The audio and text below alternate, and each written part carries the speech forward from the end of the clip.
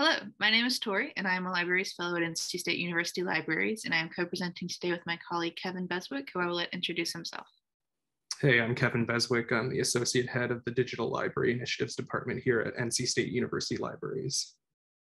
And today we're going to be speaking to you about a new program from NC State University Libraries called the Library Technology Career Jumpstart Program. And here is a preview of what we're going to be covering in this presentation. So we're going to start with a brief overview of the background of the program and how it came to be. And we actually also gave a project briefing on the Jumpstart program last year at CNI after we just wrapped up the first run of the program. So we're not going to be going quite as in depth as we did in that presentation last year. But that is available on the CNI YouTube channel if you would like a deeper dive on some of that. But from there, we're going to talk about our assessment efforts, having now completed 2 runs of the program and having analyzed some data from and then we're going to wrap up by discussing some of our initial thoughts on the future directions of the program.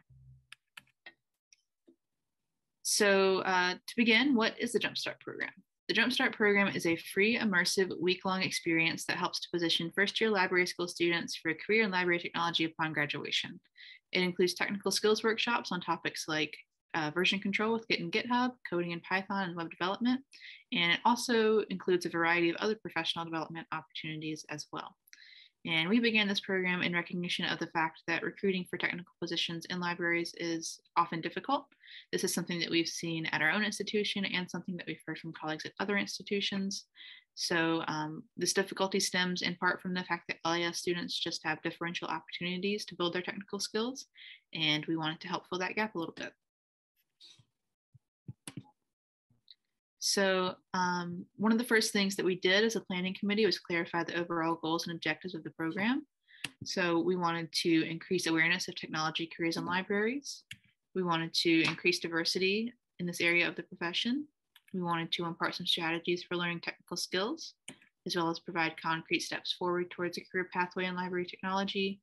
And we wanted to create a welcoming and inclusive space where a diverse cohort could learn from each other, while also fostering a community of professional and interpersonal support. So one of the goals from this list that we spent a lot of time on is considering how to recruit a diverse cohort of students each year. This is something that's important to us because we acknowledge that librarianship as a profession is made up of mostly white women, and tech positions also tend to be occupied by mostly white people while skewing more male. Intentionally cultivating a plurality of perspectives and technical talent is only going to make our institutions and our technology stronger and will help us better meet the needs of the diverse communities that we reach on a daily basis. So given this, we wanted to make sure that our application process and the program itself is welcoming not only on the basis of gender and race, but also in terms of other demographics such as ability, academic background, and geography. Our goal has been to make the application low barrier. The complete application package consists of just the online application form and a resume. We specifically don't ask for a professional reference because we know that that could be an unnecessary burden for folks, especially for a program like this. And we limit our short answer questions to just 4, keeping those limited to 150 words each. So on the slide here, you see the wording for some of our recruiting materials and application questions as it appeared on our 2021 application. In general, what we were looking for in submissions is a demonstrated interest in pursuing a career in library technology, a commitment and a willingness to learn technical skills, and a persistent and creative approach to solving problems. And having now recruited and worked with 2 cohorts of students, we can say that we were indeed able to build a really awesome community of learners that is comprised of future library professionals from a breadth of backgrounds and experiences, as well as career interests.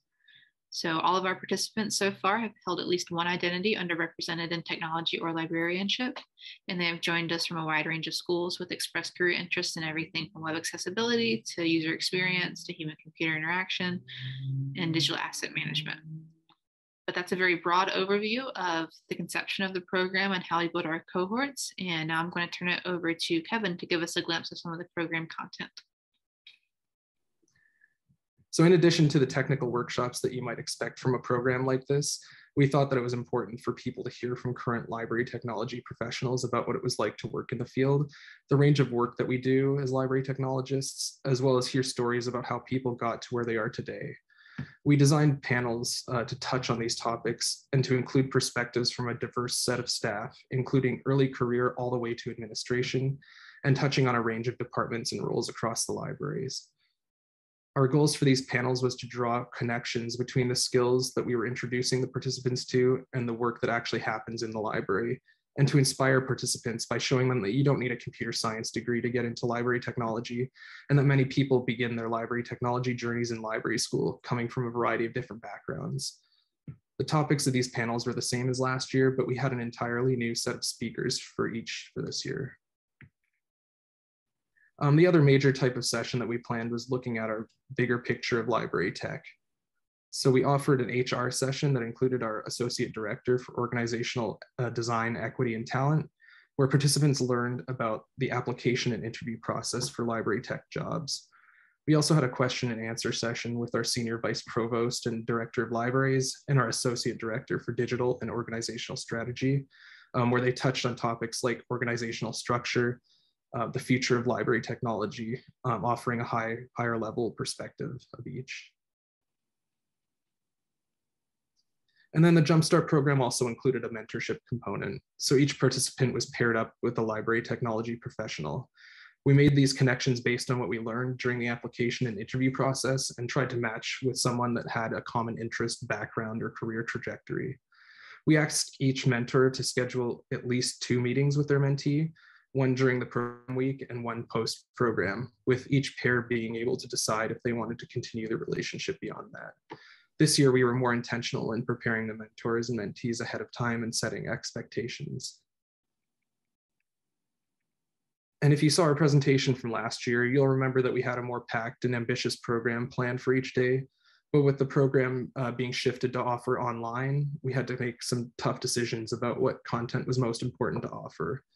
But rather than cut entirely, we organized a bundle of asynchronous content and offered participants this content in a variety of mediums with the help of over 20 of our colleagues in the libraries. So in their information packets, participants had access to the content that you can see on this slide. Our hope is that the participants can refer to this content at a later time when it's most directly relevant to their lives. So like when they're considering applying for jobs or they're just starting out in the profession. And all of this content wouldn't have been possible without the help of our colleagues around our library. So over 24 in total participated as presenters, panelists, and workshop leaders, and asynchronous content producers. So I'll pass it back to Tori to talk about our process for evaluation and assessment of the program and what our participants thought about it. So in terms of assessment, we wanted to measure what sort of short and long-term impacts participation in the Jumpstart program might have on participants' perceptions of and their intentions to pursue careers in library technology. And to measure this, we sent out a pre-program knowledge and attitude survey, a post-program knowledge and attitude survey, as well as a general satisfaction survey. And we also conducted some 6-month post-program interviews with the first cohort, which we're also planning to do with the second cohort as well. And so our completion rates were actually really stellar overall for the surveys, as you can see here. And given that, we feel pretty confident about the conclusions that we were able to draw from the responses that we received. So the open text field on the general feedback survey was able to pull for us some really great positive as well as constructive feedback. In terms of constructive feedback, we really appreciated folks' honest and thoughtful responses here, as it's what allows us to make iterative improvements to the program each year and make it the best it can be. So our 2020 cohort, for example, brought up some important points about accessibility and expressed things like a desire to have more opportunities for cohort building and more pre-work or contextualization before arriving, as well as a more streamlined troubleshooting process. And so these are all things that we were able to do our best to accommodate in the 2021 cohort. And then in terms of some positive feedback that we received, here are some high-level themes that emerged from that. So overall, participants reported that hearing from library technologists really helped to demystify careers in library technology, that they were able to see how the tech skills that they were learning could be applied on the job, and that they also really appreciated the structure of the program given its online delivery, including, for example, all the asynchronous content that Kevin just talked to you about. And so one participant stated that this is a much needed program that they would definitely recommend to other LAS students, which confirmed one of our most exciting data points, which is that all students from both cohorts who completed the survey strongly agreed with this statement that they would be likely to recommend the Jumpstart program to other LAS students. So that was really great for us to see. And then here are some examples of some of the pre to post knowledge and attitude survey items. So what we were trying to get at with these was students' self-perceived confidence levels in pursuing library technology careers. So both before and after the program, we asked them things like, or we presented them with statements such as, I know what technical skills I need to learn to be successful as a librarian. I'm confident in my ability to learn those skills. I'm aware of my career options in library technology. I'm likely to pursue a career in library technology. I know someone working in LibTech I could reach out to. I'm not sure how to best present myself in a resume, cover letter, or interview. And so students answered all of these statements on a 5-point Likert scale, ranging from strongly disagree to strongly agree. And overall, for both cohorts, we saw at least 1 degree of improvement for most participants across most items. We did see some interesting regressions. So for example, one participant moved from strongly agree down to just agree for I am confident in my ability to learn the technical skills that I need to know. But that same participant also moved from neither agree or disagree to strongly agree on I am likely to pursue a career in library technology. And they answered that almost all of the content was new for them. So that was similar across some other participants as well. And we really still consider this to be a success because we figure there might just be some Dunning-Kruger effect going on there in which participants came in rather unaware of everything that they needed to know to become a library technologist. And so then once they became aware of all of that, it might have been a little bit overwhelming, which could explain a minor wane in self-confidence. But given that by the end, all participants either agree or strongly agree with the statement that they would be likely to pursue a career in library technology, it seems that we were still able to accomplish our goal of raising the profile of such careers in the minds of students that we worked with. And hopefully they now have a much more realistic pathway for how to continue working towards these careers. And then in terms of our 6-month follow-up interviews, our hope there is that they would reveal any potential long-term shifts in thinking for students on their career planning. And this is just the data that we have so far from our 2020 cohort. 3 of 8 participants completed those interviews. And from those participants, we heard overall that the Jumpstart program really did introduce them to career opportunities in library technology that they had not yet considered, and that it did have some impacts on the types of courses and internships that they pursued and the confidence with which they pursued them. One participant summed it up really nicely when they said, I don't think it's like a boot camp. It's more like a space to introduce students to this world so that they make better choices about what they want to learn and how they want to spend their time in grad school. And this was really great to hear because it's very much in line with exactly what we were trying to do with the program. And then in terms of assessment, I'll just leave you with this second really great quote from our 2021 cohort. The Jumpstart program exceeded my expectations. I expected to learn something about GitHub, Python, HTML, etc., but I also gained a lot of confidence through this program from the hands-on learning and working through problems with troubleshooters.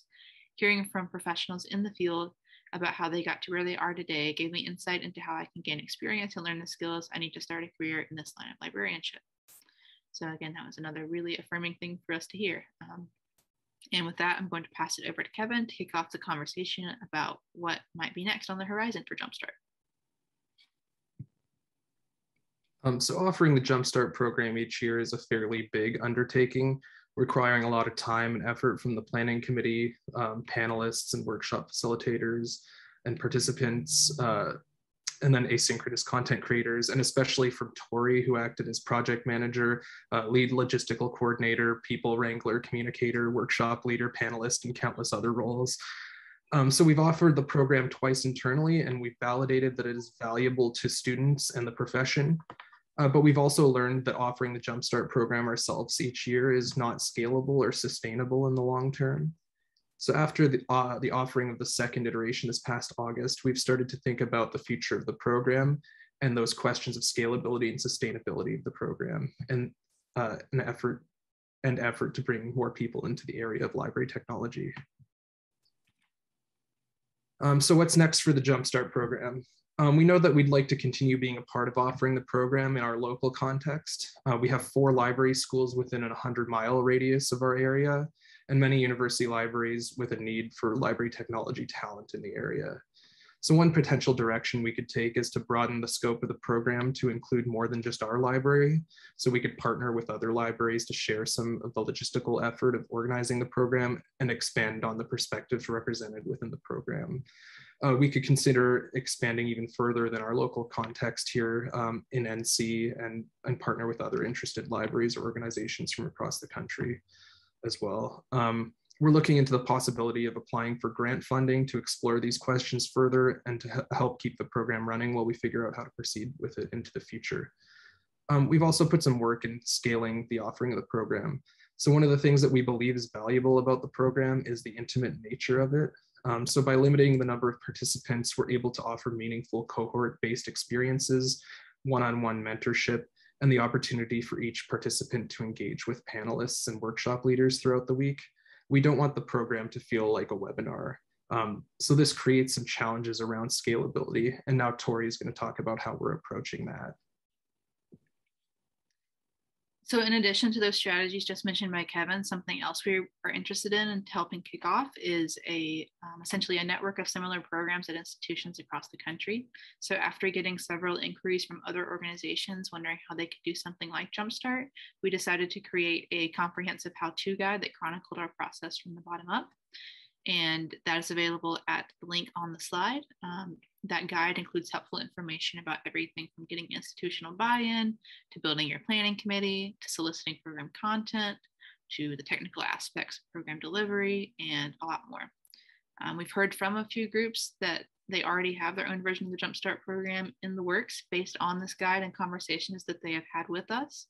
And that's definitely something that we want to continue to encourage, and we would love to chat with others about that if that's something that you're interested in. And so to close this out, if you have any further ideas, again, about how this program can continue to expand, please reach out to Kevin or I. We welcome thoughts, feedback, and questions. We've also listed on this slide a couple of important links so that you can learn more.